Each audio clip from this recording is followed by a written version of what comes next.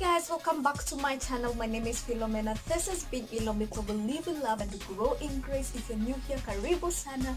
I am so glad to have you all back here. Today we are going to talk about my favorite activity of the day, my absolute favorite thing to do in this world, which is sleep. And I have just realized that because I was preparing to talk about sleep, my energy levels even started dwindling down. But I am going to try as much as I can to get my energy levels at a good place so that I can have this amazing conversation with you guys today on 5 ways in which you can improve your sleep. Now, before we continue, if you're new to this channel, please don't forget to subscribe. And if you have not subscribed, I don't know what you're doing, please go ahead and subscribe so that you do not miss exciting videos from this channel. You don't want to miss out, so subscribe and let's go ahead and do this.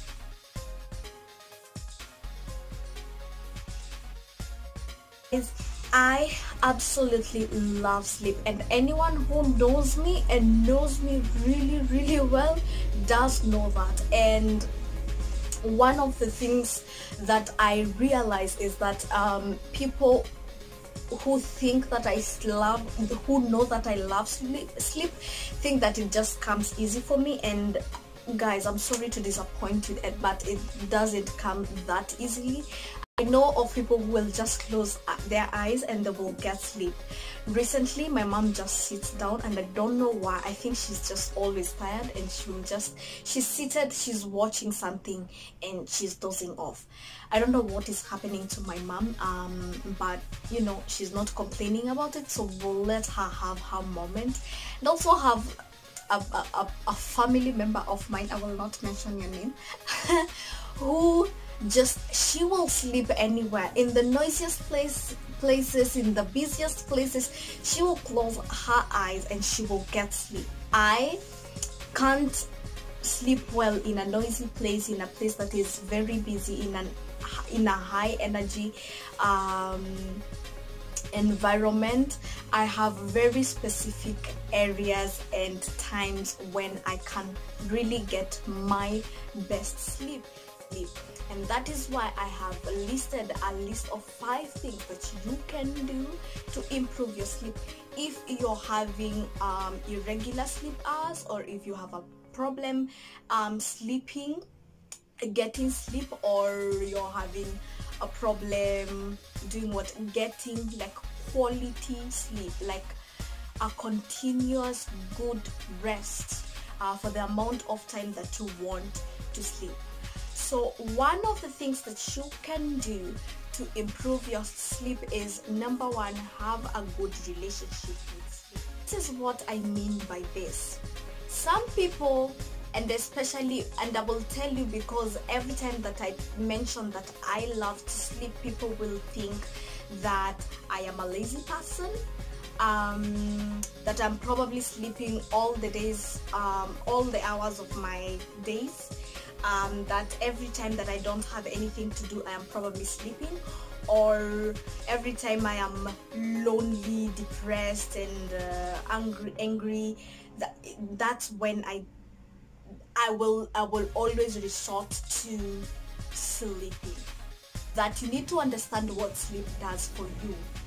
I do know, and this is sad for me to say, that when you are depressed, and I say this because I have done this a few times in the past, when I am depressed, when I'm anxious, when I'm sad about something, when I'm angry, or I don't want to process a certain emotion, I want to just sleep.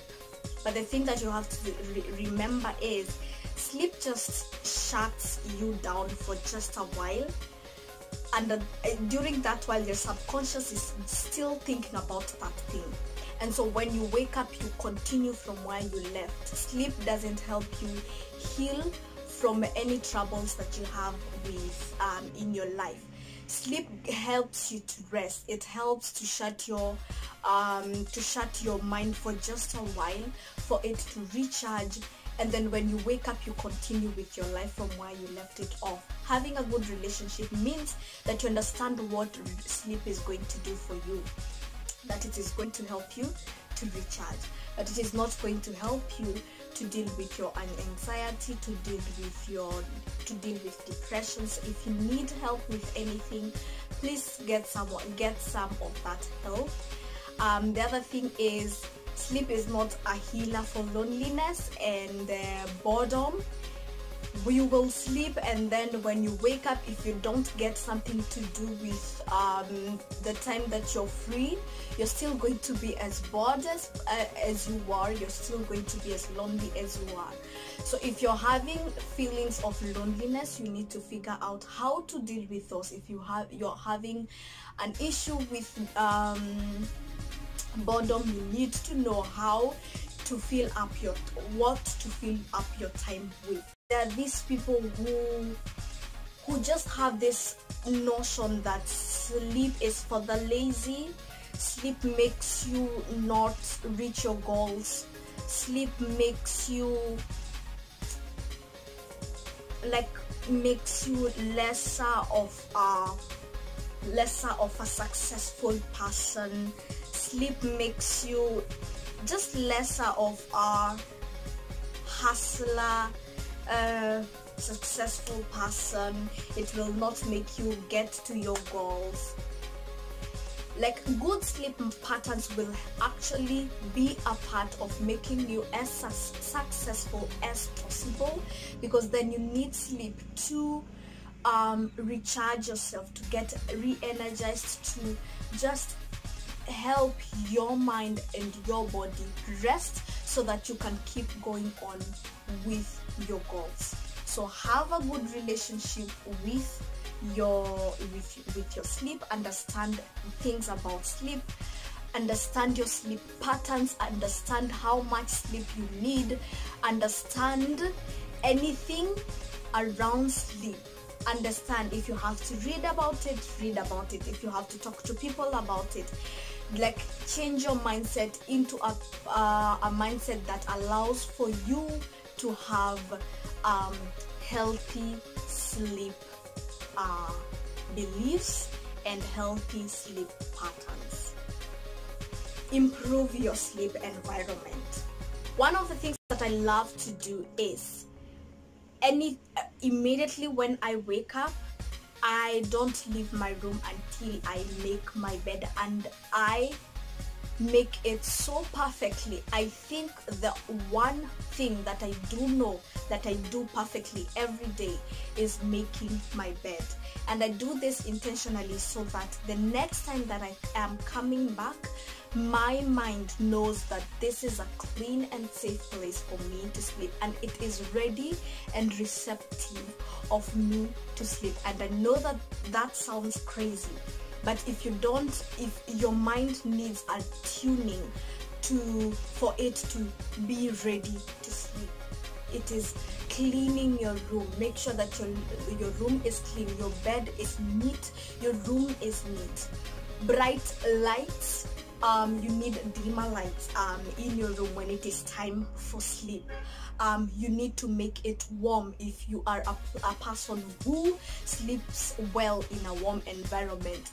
If sure that your sleep environment is conducive and receptive for you to sleep, and the one major thing that you want to do is to tune your mind to know that this environment is receptive for you to sleep. This environment is ready for you to sleep. You don't have to do anything. There's no cleaning required. There's no work required for you to do. You don't even have to think about anything. This place is ready. This environment is ready to support you to sleep. The third thing that you need to do in order to improve your sleep is to set up a downtime. A downtime, what I mean by a downtime is like have a routine that, or activities that help you relax and set your mind into sleep mode. have activities around your sleep time, like an hour, 2 hours, 30 minutes before sleep times that prepare you for sleep. And your downtime really can be as simple as have a meal, or take a shower to help you relax from the day's busy schedule. Having a gratitude list to either write or just say, whether it's your prayer time, whether it's reading your Bible or reading a nice book, whatever it is helps relax you and get you ready for sleep. That is what you need to do surrounding your downtime. What you eat and drink before bedtime. Now, I am really affected by anything that has caffeine in it. If I drink it anytime after 6 p.m. I will just have a hard time to sleep. So what I do, I will try as much as possible not to take tea or coffee. Sometimes even soda. Just anything that makes me start getting active instead of slowing down. So whatever it is, whether it is eating or drinking, make sure that whatever you eat doesn't make you hyperactive but slows you down. The other thing that I have realized recently is I have been slowing down with taking with my water intake, and so it will get at 7 p.m. and I realize I still have a liter of water to go for my day's mark, which is 2 liters in a day. And so what I want to do is, in those few hours before sleep time, I want to make sure that I take my 1 liter of water. Now that's not a bad thing. The only problem is that I have to go to the loo a few times to get rid of all that water before I sleep, and so what that does is it can delay my sleep. One of my cousins the other day was telling me that she has to have at least 3 bathroom breaks in the middle of the night, and I'm like, what? You need to condition your body to do what you want, not your body to do what it wants. If it is sleep time, condition your body, because your body is used to a routine, and what you will realize is if you're used to having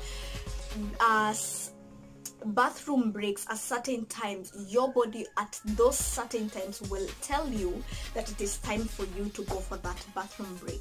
So if you do not want to have bathroom breaks for 8 hours while you are sleeping, condition your body not to do that.